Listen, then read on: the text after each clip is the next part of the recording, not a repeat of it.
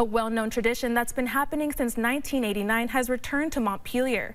The non-profit organization All Together Now gathers every year in a celebration called All Species Day. It's all about honoring the awakening of spring, and everyone is invited to come dressed as their favorite species. Drumming and dancing from several different cultures was incorporated into the day. The event attracts hundreds of people from all over Vermont looking to connect with the earth.